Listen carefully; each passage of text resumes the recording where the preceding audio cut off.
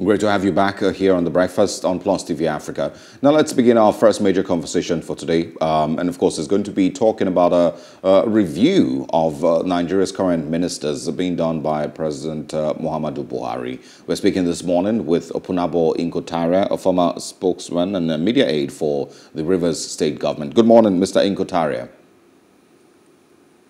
Good morning.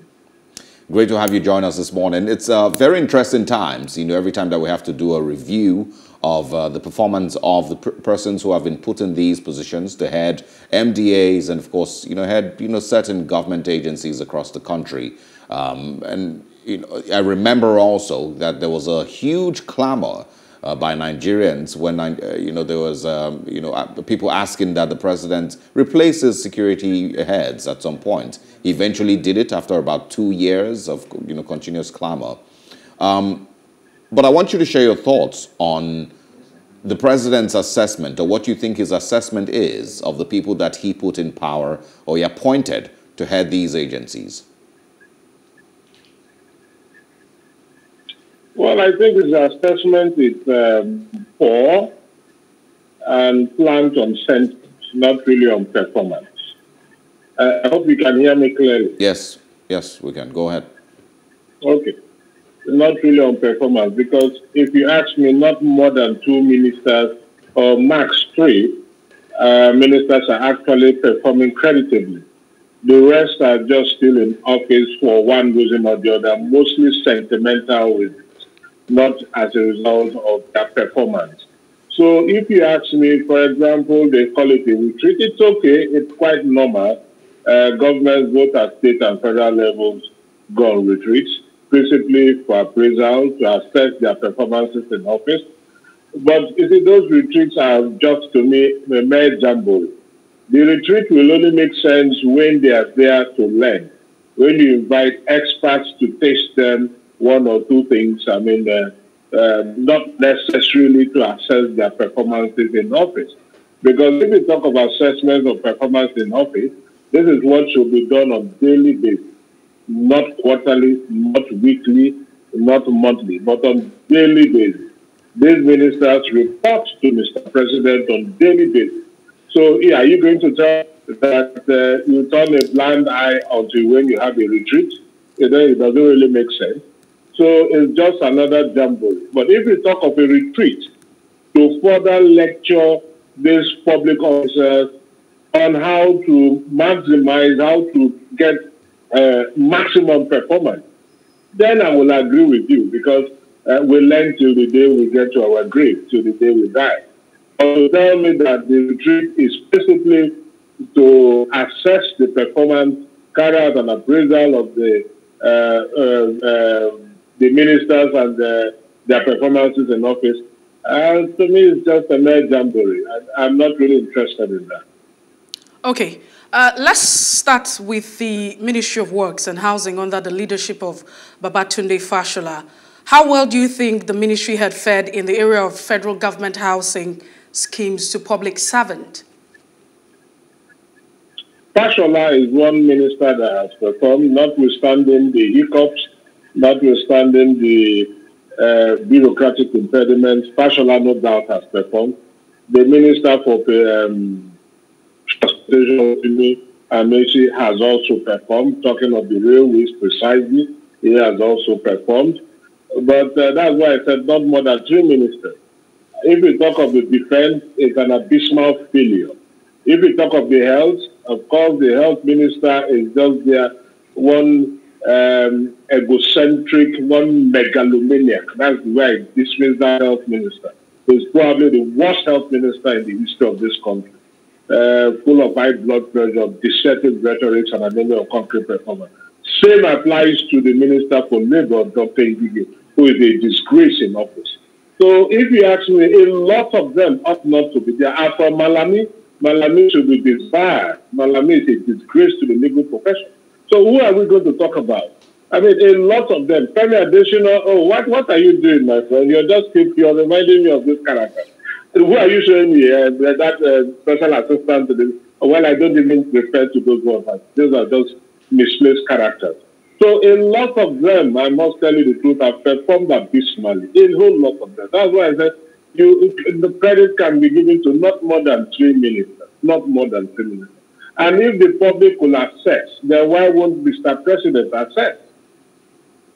Or are we talking of the Boko Haram minister, the Pantami himself? So who are we going to refer to? We just have not more than 3 ministers in this government that are actually performing. The rest have no business being in government. They are only there to feather their pockets and also boost their ego. That's all. Well, Mr. Inko-Tariah, you made mention of Fashola and, of course, Rotimi Amechi. Both, of course, ministers.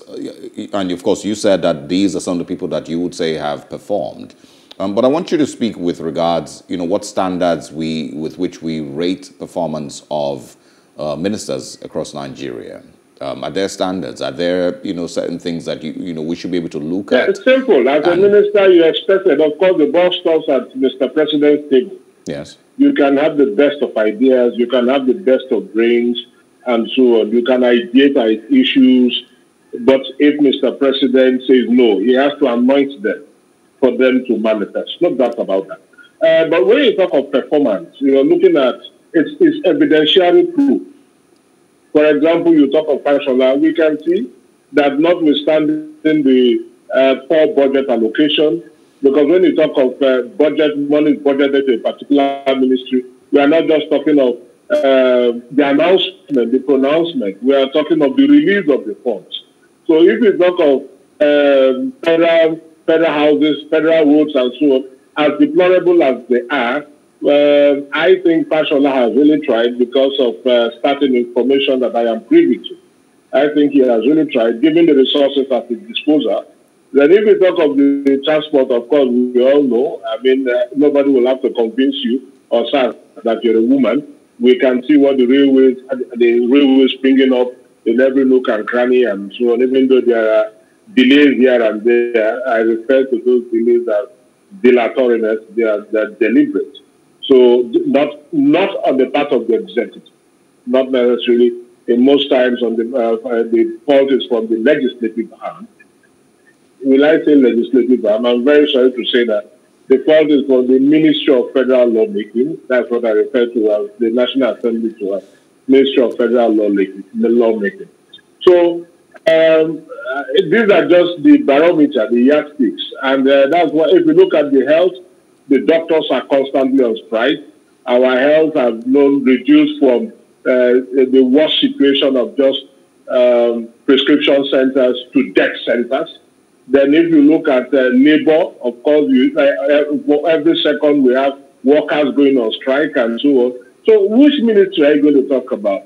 Which ministry are you going to talk about? I mentioned the barometer, the yardstick to which to measure ministry. If you say, you're in the Minister for Agriculture, what is happening to our rice? The rice they say we produce cannot even be eaten by those who produce the rice. It's a shame because of the quality.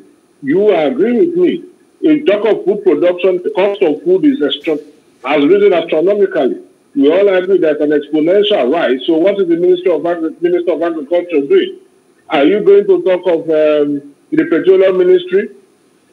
Of course, Mr. President himself is the Minister of Petroleum. Of course, we've seen what has happened with NNPC and the development thus far. And we've seen the rise in spike in petroleum products, both petrol, diesel, PMS, diesel, and kerosene.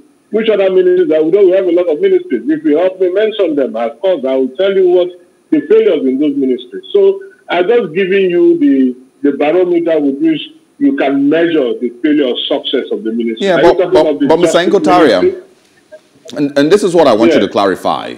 Is the standards and the barometer, like you've mentioned, is it based on what it should be or based on what we've experienced in the past? And so we're finally seeing something different, and so we should, give a round of applause to these persons. And I'm focusing on these two you've mentioned now. Of course, we'll get to the rest, which you have said have failed. The responsibility of the Ministry of Transportation, of course, is for, goods and persons across the country and, being able to ease transport. And that's on the very basic level. And so are you rating them based on what we've seen from previous ministers and how they've performed and how some of all these things have maybe, been at snail speed compared to what we're currently seeing now? Or you're rating it based on what you think a developing country should have as its performance standard for a ministry of transportation? Well, I'm not basing it, I'm not planting my assessment on antecedents. No, not at all. Not at all. My assessment is premised on what it ought to be and given the prevailing circumstances. That's the way I assess it. So much, for example, look at the Ministry of Transportation. We've gotten so much loan to a lot of people is even as a conduit pie. So much loan. A lot of us, even as much as we see the railway springing up in every nook and cranny, a lot of us believe, a lot of Nigerians believe that even the rates are inflated and the loans are just too much for just Nigeria and generations unborn. So I'm not really basing it on the antecedents or the past of former ministers and former governments. No, what it ought to be is what I'm saying. And that not based on what their predecessors did or talking of a developing society. No, but what it ought to be, given our resources and how much has been allocated or not allocated to these ministries and what ought to have been allocated to the ministries that we are not allocated to the ministries and what the sums are allocated to the ministries, what have they done with it? How have the ministers been able to exhibit leadership qualities in their ministries? We are talking of, for example, the Minister for Labour, how he has been able to carry along the labor family, the labor industry along to prevent strikes and so on. That's what my analysis are based on, not necessarily on their predecessors or what it is in civilized climate. I'm talking of what, given the resources, given the prevailing circumstances, what these ministers would have achieved within the prevailing circumstances. Okay, but you have actually commended Babatunde Fashola, saying that in your own rating that you think he's actually performed very well. Let's also not forget that he controls, I mean, three... Look at the aviation ministry now. All the aviation workers are going on strike. So are you going to say the aviation minister is performing? Okay. They've all resigned. Pilots and key aviation personnel have all resigned. So the aviation industry is endangered as we speak now. All right, let's still stay with... These are the issues. Let's still stay with Babatunde Fashola. Like you have commended him. You said that in your own list of appraisal that you would rather say that he's done very, very well. And let's also not forget that he controls... I did not say very, very well. I say he's done well, not okay, very, so you say well. He's done well. Let's not forget that he controls the power sector. He controls works and housing. Let's look at the power sector. Do you think that, there's any improvement? There has been any improvement in the power sector from 2015 up until this point? Do you think... Sorry? Do you think that there's been any improvement in, the sectors that he controls from 2015 up until this moment? Well, talking of the power sector, he himself admitted failure in that sector, and which he attributed to a cabal. And you will all agree with me that he tried the much he could, but the bottlenecks were beyond his control.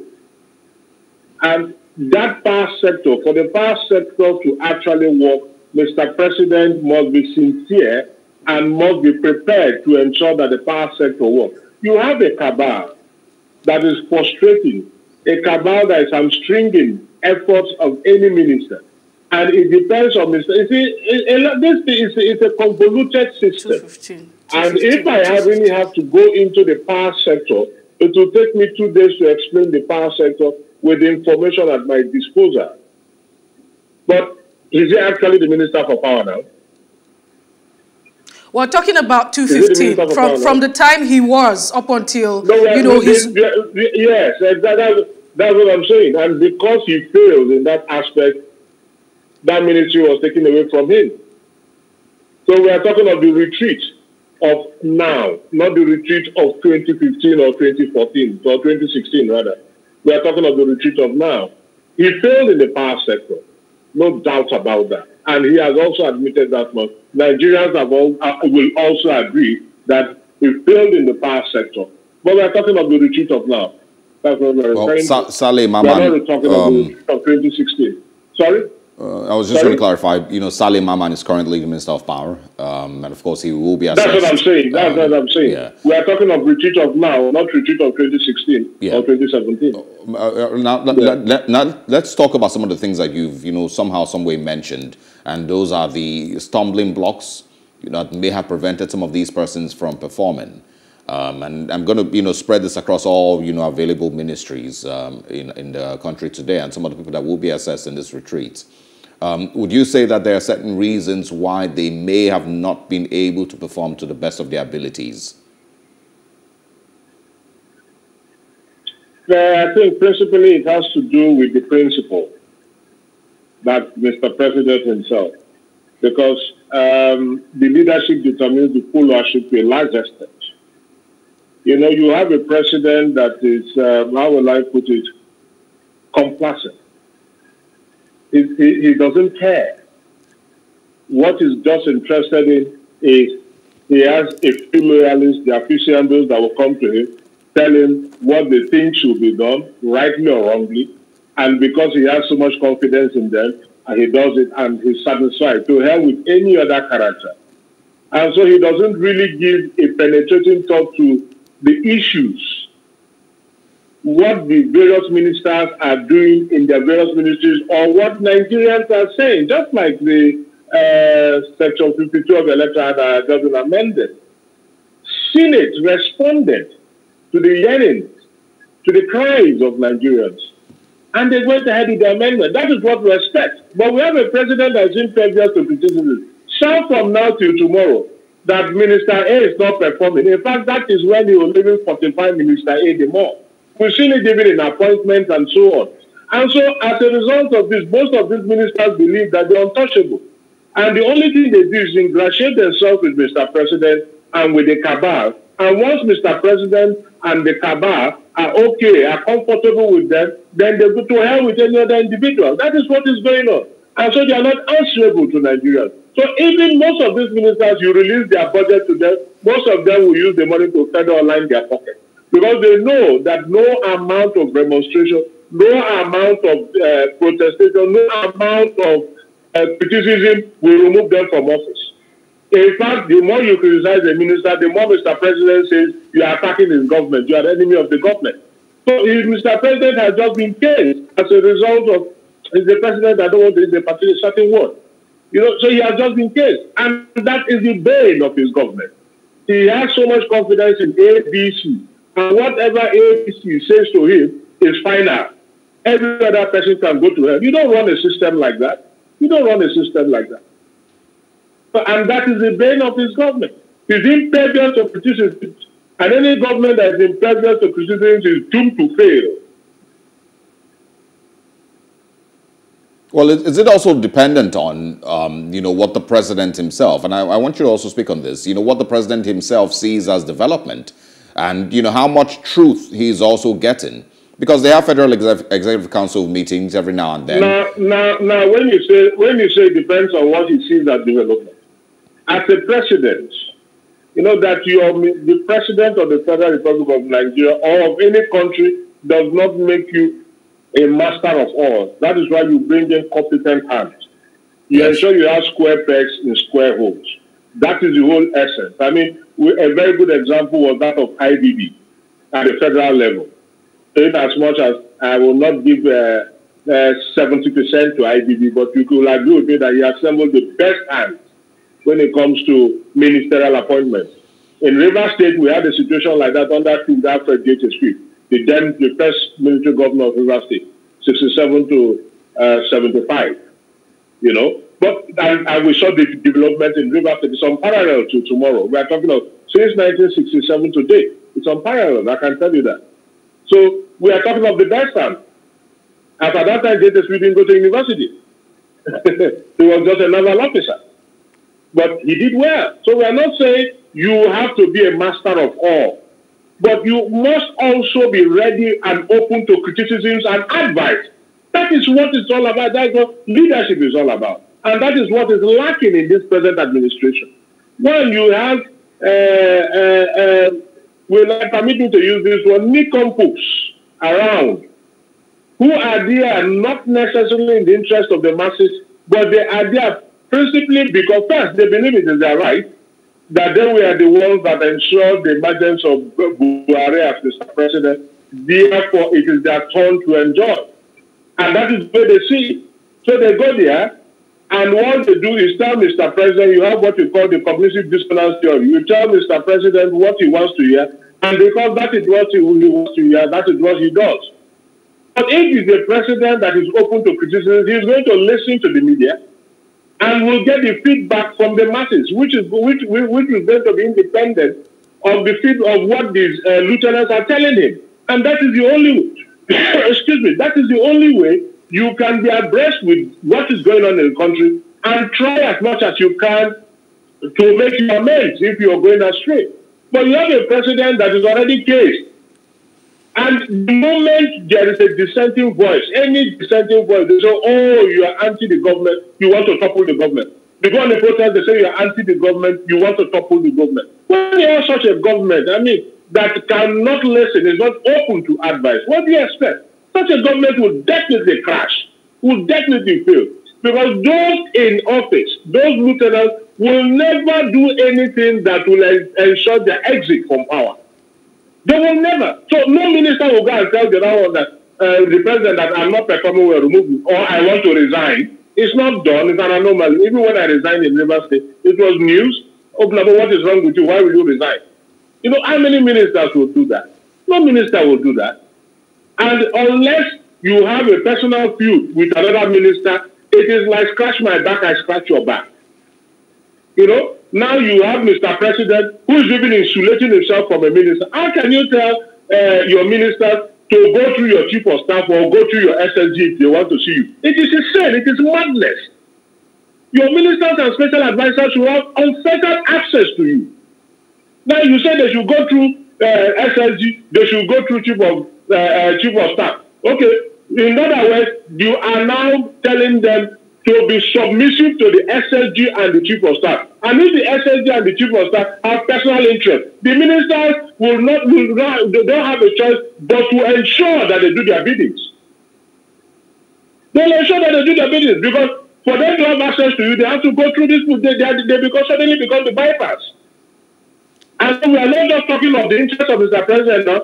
We are talking of the interest of the chief of staff. We are talking of the interest of the Secretary of State government and Federation that must be protected. If this government runs that way, why don't you isolate yourself from your ministers? If you're too weak to govern, leave that place. We don't see you. You hardly talk. Then you all now say even your ministers should go through SSG and SPF and go through what the chief of staff. It is not to start who is the chief of staff. It is actually not recognized. That is a military creation. You cannot subject a minister to chief of staff. You cannot. You do that. What we know is actually the Palmside government house or Palmside state house or something. That is actually a military creation. Or is it because it is done in America? That is not what we are practicing. Is the chief of staff in our constitution? You say a minister should go to the chief of staff. Should go to the SGF. The SGF is actually a secretary to the government. To the government, he takes minutes, notes, and so on. We just glorify these characters. We just glorify them. They're actually secretary. It's like a company secretary. You take notes and so on. That's what you are. So why do you have to go? Why do you have to flounder in a morass of bureaucratic procedures? A minister will have to go through that to see. And you expect that government will perform creditably. It's not possible. So your ministers cannot talk to you directly. So if I go to the chief of staff now and say, I want to see the president, or for what reason? I tell you, say, no, I don't like this. So if you don't agree with me on this, you're not going to see the president. Do you agree? The ministers, the minister's hand is unchristian. It's unchristian. That's the truth. So you don't need all these bureaucracies. And that is because we have a man who doesn't understand what governance is all about. That's just the truth. Okay. So are you saying that the poor performance of the ministers that should be on the president? Paradigm leadership, yes. Yes, it's a function of the cataclysmic leadership of Mr. President. Okay, so which of these ministries should we pay attention to now? I mean, we know that we have several ministries, but I just talked about 2 or 3 ministries that have performed above average. So, which means every other ministry should be taken under advisement. How many ministries? I can't start mentioning all. So, every other ministry. Mr. Inko-Tariah, you tell me, mention one ministry and let us see what that ministry has done. I'll talk about sports. What that ministry has achieved. You can talk sports. Sorry? You can talk healthcare. You can talk, power. I just mentioned health. So which one is healthcare? Or SARS now? Or SARS? Why are you being sarcastic? I just mentioned health. The abysmal failure in the health sector. So why are you mentioning health? Are we talking about sports? Well, the only sport I play golf and I go. The next thing is I play chess, I play golf, that's all. I'm not a football fan. I never played football in my life. And even if there is a World Cup going on right now, I'll turn my TV to Africa Magic. Well, there's also the Minister of Defense, Bashar Magashi. Oh, please, don't go there. The man who said you should carry a gun and protect yourself without you having a license to carry that gun, is that the man you said is performing? The man who said Nigeria should defend, is that not admission of failure? Oh, please don't talk of the Minister for Defense. Don't talk of that monologue Minister for Defense, when we are talking of digital approach, military approach. Don't talk of the Minister. The Minister of Defense is just a carbon copy of Mr. President. Carbon copy of Mr. President. That was why you appointed. They are just friends, so you appointed him. Not that he knows anything upstairs. He has failed abysmally. Is there any defense in this country? Where we have protests, we have separatist movement assuming apocalyptic dimensions and so on. What are we talking about? Our lives are endangered on a daily basis. So which defense? Monies we allocated to the former minister for the former chief of army or former service chiefs. The NSA himself admitted that the monies released to them were not used for the same purpose, yet they were made ambassadors. The Minister for Defense admitted that much. Their successors admitted that much, that there is nothing to show for how much they have received, and they were made ambassadors. Are you talking of defense? No, please, don't talk of defense now. Don't talk of defense.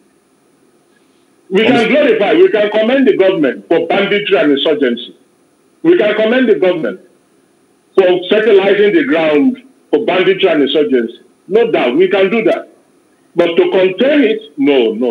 I mean, the government should be praised for the opposite and not for containing banditry and insurgency. You praise them for fermenting it. I mean, they are growing, they are germinating it. Yeah. I like that. Well, Mr. Inko-Tariah, I want you to... the former president, Olusegun Obasanjo, has also been one of the people who was praised for having a reasonably good team. He selected people based on competence, regardless of what part of the country that they came from, regardless of their political affiliations also. There's many examples as to people who he appointed based on, their level of competence and trust that he had in them. But I want you to compare, that era with where we are today, and why that has changed. And also, what exactly do they talk about when they attend Federal Executive Council meetings, that the president chairs, and sometimes the vice president? What are the conversations like if everyone, like you've mentioned, can see that there's really no performance? Thank you first that... you said if everyone, like I said, which means Nigerians are in tandem with my views. Well, having said that, you asked the question, what they discuss at ESCO. Who sets the tone? It's Mr. President. He sets the tone. And your level of contribution is consequent upon the permission of Mr. President.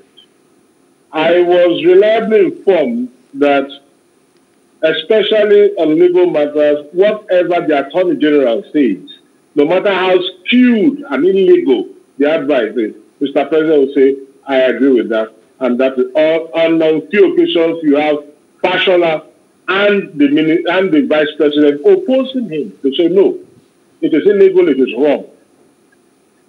So it depends on Mr. President. If you allow the cross-fertilization of ideas, I don't think those at the ESCO, Federal Executive Council, are all dons.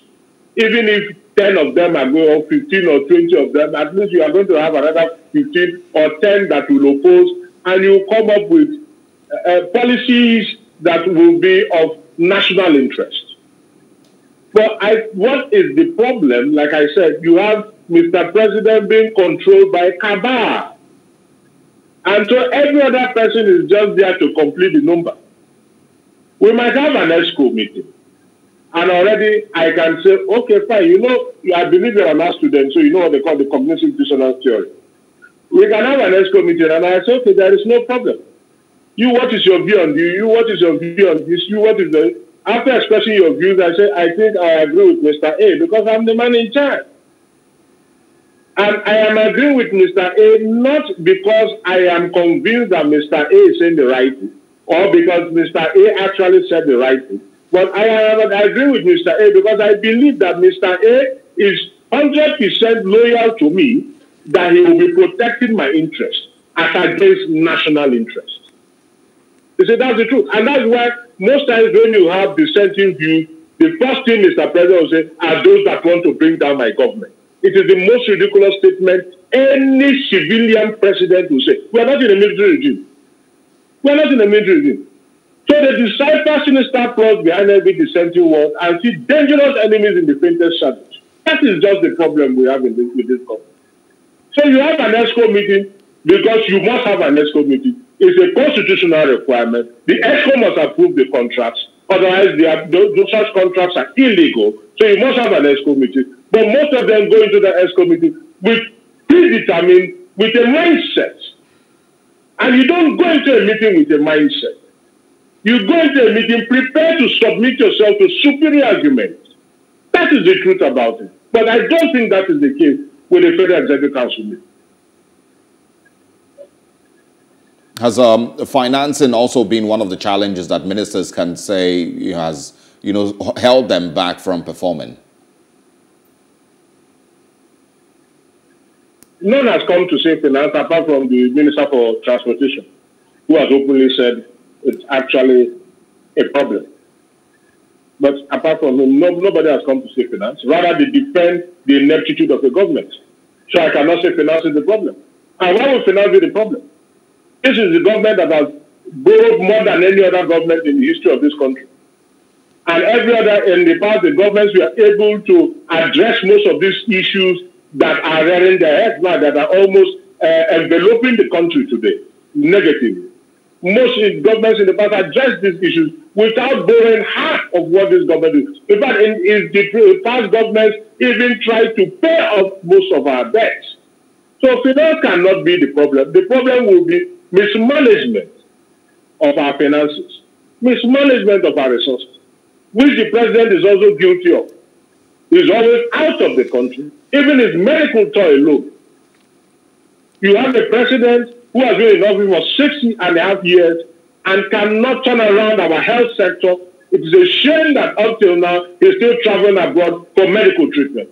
Tinubu just left the country and just got back for medical treatment. That is symptomatic of the poor medical state of our health facilities.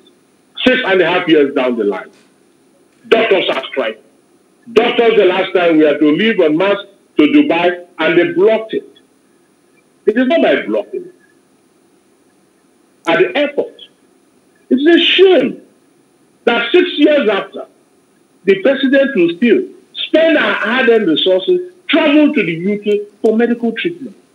Whereas you have the when his wife raised the alarm that the Aso clinic is empty and is being used as a conduit path, they slated her.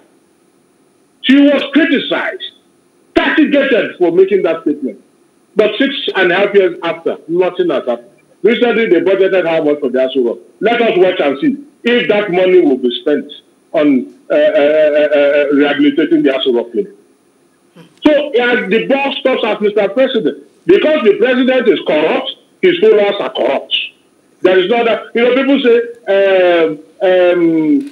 Mr. President might not be corrupt, but the followers are corrupt. Ridiculous. It suffers from eclipse of reason and poverty of logic. Mr. President is corrupt, so the followers are corrupt.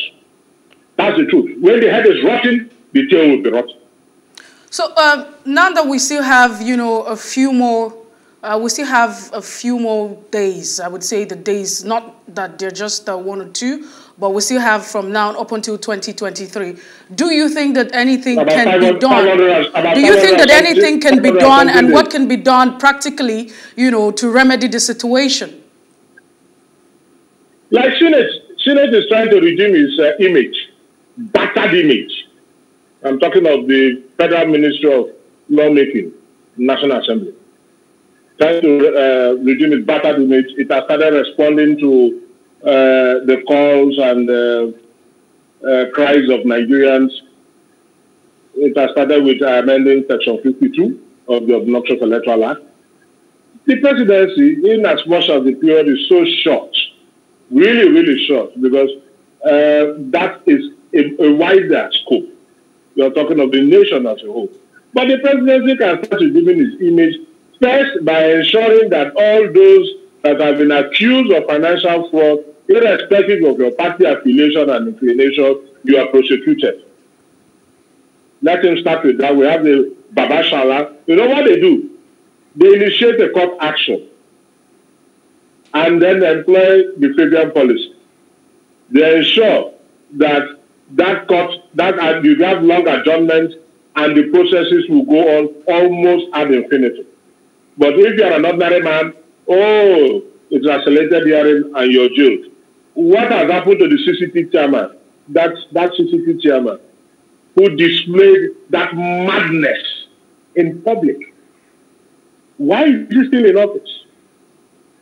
Why is he still in office? The president, the first thing we expected the president to do was to suspend him. You can't sack him. But you can suspend him. That's what the president would have done. He did not. Because the man is doing his bidding. He's a hatchet man. So there are a whole gamut, a whole lot of things that the president must address if he has to redeem his image. From corruption to appointments, even the IPOB issue got assumed this dimension because of the wrong handling by Mr. President. What Mr. President is doing in the Southeast is not doing it enough. Are you going to talk of banditry, armed robbery, and so on, insurgency in the North? Are you going to compare that to the Southeast? You treat the North with kid gloves and plead for amnesty, and in the South you say destroy them. Yes, I may not agree with their paradigm. I strongly disagree with their approach. But the truth about it is that the Southeasterners have been marginalized. I'm not a Southeasterner. I'm a pure South man. Pure South, and I will never be a Southeasterner. I will never be a member of Biafra. The Kanu is mad to say we are part of Biafra. Is that madness? He needs to be examined. I can never be a member of Biafra. But the truth is they have been marginalized. And that marginalization is accentuated more under this present administration. So the president needs to address a whole lot of this injustice. You have monarchical segregation and change discrimination in the system, which the president must address, even in terms of appointments. And until these issues are addressed, peace remains a fleeting illusion. He has about 500 days or thereabouts in office. I doubt that the president I know can effect the desired change Nigerians want. Mr. Inko-Tariah, these are, I don't know if you would agree that these are some of the effects of having political appointments not based on competence, and of course a CV that speaks for you, but instead based on the need to settle political, friends, and put people in government that maybe I've always said it, that what we encourage in this country is mediocrity and not meritocracy. Yeah, so how can we end that? For you to be a member of the House of Assembly, a member of the House of Assembly must be wrong. It has nothing to do with assembly like those rubber stamps. You must be a top. And the way they compensate you is you can be a member of the House of Assembly. When you see House of Assembly members, they are like charlatans. patterns, the way they dress, the way they talk. Tell me how many, apart from just, how many House of Assembly members are close to their state governors? You mention it. How many? If the speaker dies in the next minute, he's gone. He's gone. So forget that. Are you talking about National Assembly? We know of somebody who is a principal officer in the National Assembly because of what he did with the means. He invaded the National Assembly. We are all aware of that. We know what he did. We have the National Assembly, the president of the National Assembly, who said they are not here to oppose the president, that they work hand in hand with the president. Is that what a leader of the National Assembly, the president of the National Assembly, to say? So you find out that all they do is, look, if we are sure you met, what will I get? Don't worry, I'll make you this so that you protect me. What is the problem? What was the problem of the former Senate president, who was the governor? What was his name again? Look at what was the problem. Because they didn't want him to elect, knowing too well he is a strong character, he emerged, and that was the genesis of the problem. That was how he governed his public. But what is it? Why should anybody be, the president be interested who is going to emerge as Senate president, if not for control? And that's what is happening. So you have square pegs and round holes. Unfortunately, there is nothing you can do because they are the money bags. So what we need to do right now as Nigerians is take the money and vote your conscience. And that's why we are happy with the electronic transmission of law. Although with or without the passage, because to me, it's one legislative excursion. Because INEC has the right to decide, the constitutional powers INEC. And so for you to deny INEC that right, you must first of all amend that constitution. They failed to amend the constitution, but amended the electoral act, which is inferior to the constitution. So, but it's okay. Thank God they are backing. It's okay. But the truth about it is that let us take this money because of the poverty in the land. There is hunger. Hunger is palpable and pervasive. Let's take this money and vote our conscience and ensure that the right people are like Nigerians should no longer abstain because you've been inadvertently hurting yourself. Because when they get into office, it's for another 4 years. They make more money to elongate, to remain. You will just be crying and crying and crying and nothing. It's like batting on a sticky wicket. Nothing will come out of it. So I'll enjoin Nigerians to collect this money and vote, since it's a secret thing, vote their conscience and ensure that those you trust are the ones elected. If they come in and disappoint you, it's a different ballgame altogether. That's the only way we can affect the change. Well, that's also... And that's the only way we can kick out all this money back with distorted perception of life that accidentally discharged under the political surface. Yeah, well, it's a different discussion, but I will mention that, that also fails because, you are only going to vote from the options available. And if the options available are one and the same, then you really aren't left with the opportunity to vote who you believe will effect change. My brother, I agree with your son. What you have to say, the responsibility is on our shoulders to devise a means. Because you just said what you said is right, is apt. Because you can only choose from what is available. And those that are available are the ones that are responsible for the problems today. You see how complicated, how convoluted it is. So what do we do? What do we do? Mr. Inko-Tariah, I think there's a way out. Yeah. I think there's a way out. Mr. Inko-Tariah, I remember... Yeah, the Jigas and co. Like the Jigas and co. If they are serious, there will definitely be a way out. There will definitely be a way out. It will be a lot of work. Mr. Inko-Tariah, I'm sure you also remember how long it took, and clamoring that it took from Nigerians before the service chiefs were eventually replaced by President Muhammadu Buhari. It took a while of Nigerians continuing to, clamor and beg and plead for these changes to be made. Is there a way that Nigerians should be able to reach out to the president to let him know that certain ministers have failed, his minister for education or for health or defense, or whichever? Is there ways that the president can be able to listen or be made to listen to the voices of Nigerians? There is no other way. You have a president with a mindset. They must have told him that these are people sponsored to discredit your government. He said it now. He said it. Yes. Otherwise, how are you going to tell the president when NAT went on strike? ASU on strike. Your minister has been negotiating. If you are not seized of this situation, then you must be dead. Then you are, I mean, they're physically dead. Because you are in Nigeria, NAT went on strike. ASU, epileptic, up and on.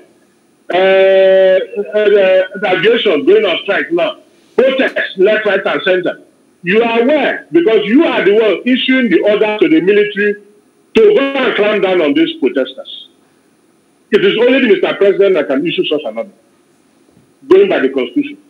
So, if you are not aware and you order people to go, won't you ask the question, why are they protesting? Why is NAT going on strike? Because the minister, no matter what happens, cannot agree with truth or accommodation with NAT. What I mean National Resident Doctors. With NAT, without clearing with the president, because the president that will have give the approval for any agreement. So are you going to say it's not that way? It's just intellectually myopic. That's just the truth. Let's call a spade, intellectually myopic. He's not intellectually competent to rule a country like Nigeria. This is no military regime. Even as a military man, he failed. It is now clearly obvious that the man who was in charge was Idiot. Not it. It was Idiot. Otherwise, how do you explain it? So how do you want Nigeria to do? To kill themselves? We've killed ourselves. People died. Every protest, people died. So what else do you want Nigeria to do? That's the only way. You can't have access to him. He's not even interested in you. He doesn't talk to you.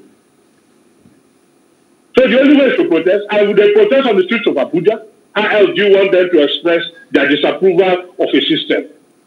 And whenever they protest, you send the soldiers out. Whenever they protest, you send the soldiers out. You say, oh, there are people trying to discredit your government. How do you read? Well, I remember once when he said, oh, they are lucky that this is not a military regime. I would have tolerated this. How will a civilian president say that on earth? So are you saying that this is actually a hopeless situation and that Nigerians should just, just... It is hopeless under General Buhari. It is hopeless under General Buhari. Yes. I bet you nothing will change. So are you saying that Nigerians should just fold their arms and wait for 2023? We will continue to protest. What are we going to do? We'll continue to protest. But can't you see that the 10 years litigation with the encasement has never been this threatening in the history of this country? Never been this threatening.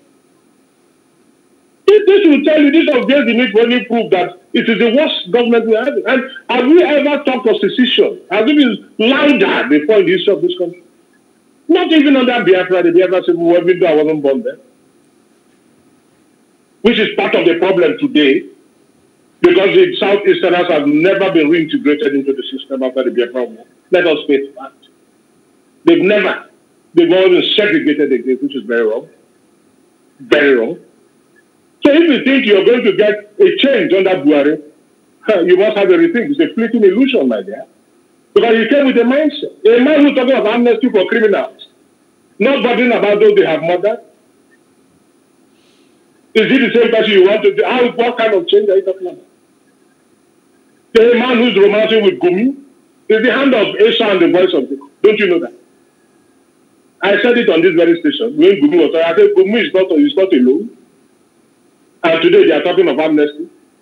What are we talking about? So maybe I forget all this. How many the ambassadors, the chief of staff are ambassadors after stealing, looting, confirmed by the NSA, his own NSA, and there are some what are they called? Those who take over from you. What are they called? Osas, help me now. Who take over from who now? Successors. Well, yeah. I mean, those who take over, yes, and their successors. Confirmed it. And they are made ambassadors. What are we talking about?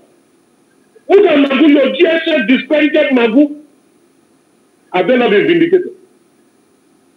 So what change are you talking about? From who? You can't bequeath what you don't have. You can only give back what you have, not what you don't have. He doesn't have it. He's lacking in that. He doesn't have it. So don't expect anything. After 600, do you learn old age in your left hand? You can't stand it, so it's too late. Yeah. We are going to manage it. We will manage it until 2023. We'll manage it. Ms. Inko-Tariah, I asked about something earlier, a comparison between, the former President Olusegun Obasanjo's time and what he did, while selecting his own cabinet and people that, ran, government for him at that time. I want you to, help us understand what we must do in order to place someone in 2023 who would also understand the importance of selecting a very, very competent cabinet. Not waiting 6 months, either to put in those persons, but already having an idea of the level of competence that should make up their cabinet. I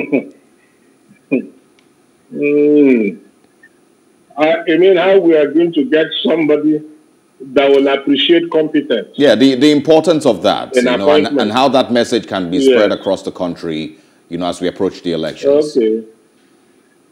Okay. My dear brother Osas, I refer to this as a jam question. Because, like you rightly said, we are going to choose from the same pool. And most of these politicians today condemn the government in power because they are not in power. It will be very difficult when we have the likes of Peter Obi, if you have to go by antecedent. We have the likes of Peter Obi and a few others. But we all know that Peter Obi can never be the president of this country by virtue of where he comes from. I can tell you that. Not at least today. We have few others, but will they allow them? That's the problem. But if we run around, just like what happened when Peter Obi was to emerge, Peter Obi was just a banker, and a group of people came and forced him. He was practically coerced into accepting it. And a number of people have no regret for it. Although the only thing I condemn was the issue of not conducting local government elections. He never conducted local government election as state government, which is very reprehensible. There is no justification whatsoever for that. But apart from that, everybody said yes, he performed well.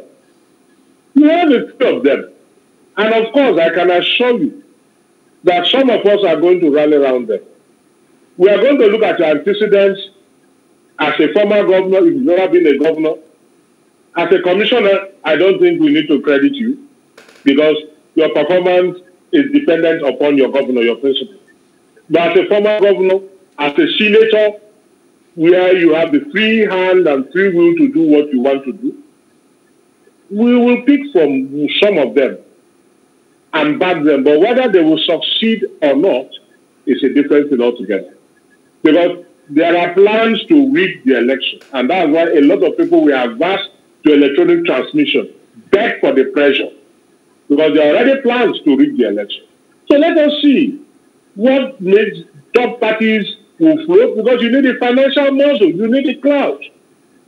And if you say, for example, you have the YPP, it's hypothetical, or the ADP, you might have credible people there, but they don't have the financial muscle. They don't have the clout. What are they going to do? That's why I said we have to plead with Nigerians to get the money from this money back and vote our conscience.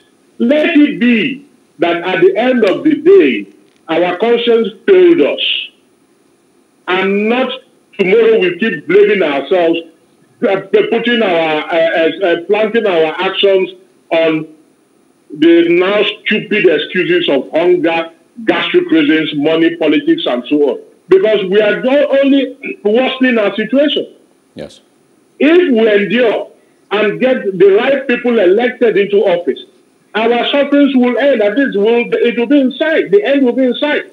We now know that for 3-4 years, these people are going to reshape our economy that will be in the interest of all, and not collect 1 naira that will just buy us bread and fish, and after that will become slaves for another 8 years because they have the money to continue after the first 10. All right, Mr. Inko-Tariah. The only way out is awareness, create that awareness, education, enlighten Nigerians. Look, collect the money from these money bags. We all come from a community, we all come from a society, we know who is who. Get this money from these money bags and vote your conscience. That's the only way we can effect this change. All right, Opunabo Inko-Tariah, former media aide to River State Governor, thank you so much. I always enjoy your thoughts and conversations with you. Thank you so much for joining us this morning, and we wish you a very beautiful Wednesday ahead. Thank you, sir. What's my sister's name? My name is Mercy. Thank you so much for joining us today. Nancy. Mercy. Okay. All right, thank you, sir. All right, and this is where we, of course, will be wrapping up the program this morning. Thanks for joining us and, of course, having our breakfast with us here on Plus TV Africa. If you missed out on any of our conversations this morning, remember where to catch up. It's simply at Plus TV Africa on Facebook and Instagram, and, of course, our YouTube channel at Plus TV Africa and Plus TV Africa Lifestyle. I am Osal Ogbon. And I am Mercy Ibopo.